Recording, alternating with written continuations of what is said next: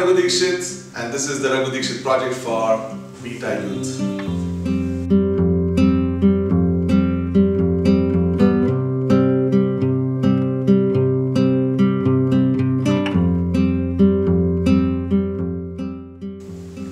There's nothing wrong with circuses. Circuses are wonderful to go and have fun. What is wrong there is the fact that they use animals, especially wild animals, and taken away from their natural habitat and made to trained to perform acts which they are not naturally supposed to, and they're supposed to, like, be in the wild and living their life and raising families and having a good time. Instead of that, they are confined in cages under very, very extremely bad conditions where probably they're not even fed properly, and they're made to do some amazing tricks, which is amazing for people to watch, but in all reality it is extreme cruelty that they are going through, and unfortunately they can't really speak for themselves and tell you guys how painful it is to go through whatever they have to go through. And I think that's extremely wrong, that we're taking advantage of somebody so mute and helpless.